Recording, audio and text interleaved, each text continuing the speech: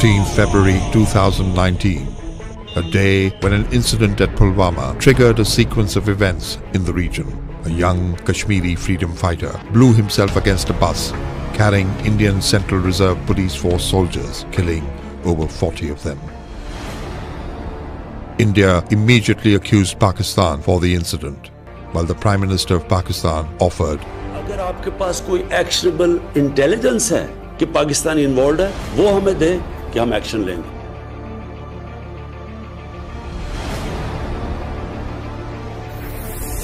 India, despite offers from Pakistan, in the wee hours of February 26th, approached Pakistan airspace of 3 corridors: Sialkot, Bahawalpur and Kashmir. In the Kashmir sector, 4 Indian aircrafts entered 4 to 5 nautical miles inside Pakistan airspace. However, upon effective challenging, aircrafts dropped their payload, which fell in free flight in the open area of the Jabba forest reserves. India initially claimed targeting of a Jaish madrasa and the killing of over 300 militants in the compound. It will be premature to say that what is the number of casualties we have been able to inflict. India kept changing claims,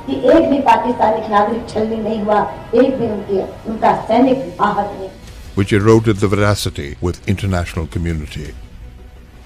Later, both Pakistani and international media visited the impact site, which negated Indian claims. Pakistan responded. PAF, while staying within Pakistani airspace, locked 4 Indian military targets. The Indian Air Force, having known of the Pakistan counter-strikes, once again tried to enter Pakistani airspace in the Kashmir sector. Pakistan Air Force was fully alert to take on the intruding aircraft. Pakistan Air Force shot down 2 Indian jets.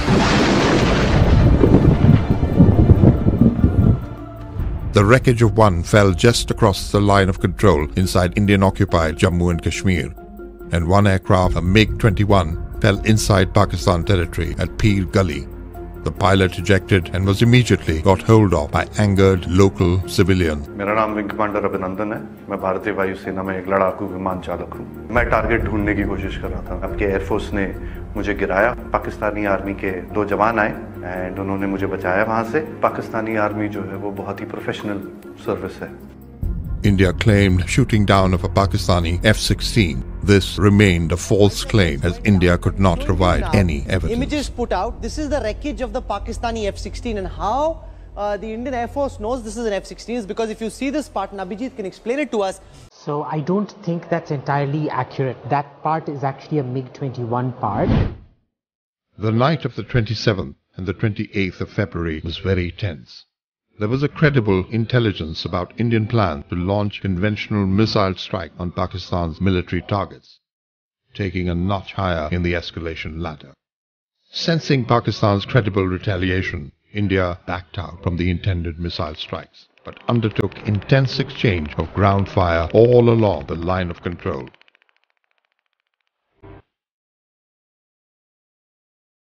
The Prime Minister of Pakistan announced the return of the Indian pilot. हम as a peace gesture, हम उसको कल रिहा करने लगे हैं हिंदुस्तान को वापस.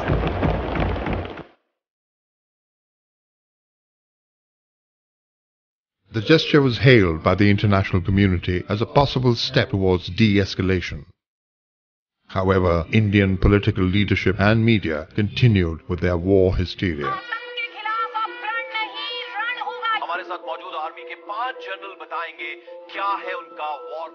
And like you, I also want Pakistan punished. An Indian submarine was spotted by the Pakistan Navy. Pakistan Navy showed restraint despite having the capability to engage. The situation thereafter remained relatively calm without any official de-escalation. South Asia once again narrowly escaped a major catastrophe. Pakistan feels that the current regional stability matrix remains disturbed due to the presence of a belligerent regime which is hostage to the concept of Hindutva, Indian offensive orientation, which seriously impacts upon regional stability.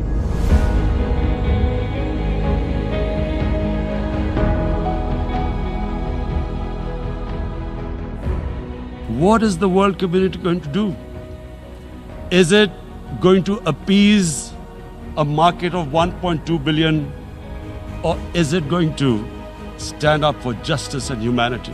If a conventional war starts, and anything could happen, but supposing a country 7 times smaller than its neighbor is faced with the choice, either you surrender or you fight for your freedom till death, what will we do? I ask myself this question. And my belief is, La ilaha illallah, there is no God but one. And we will fight.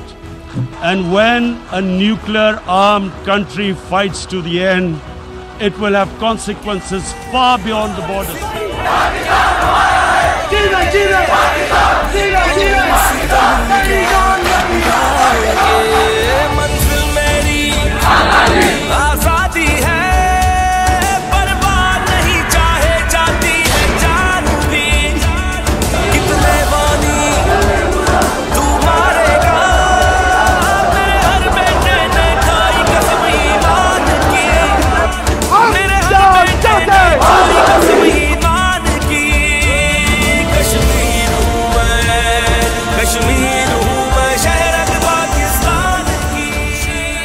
In a nutshell, the peace and stability of South Asia remains contingent upon the resolution of the long-pending core issue of Kashmir.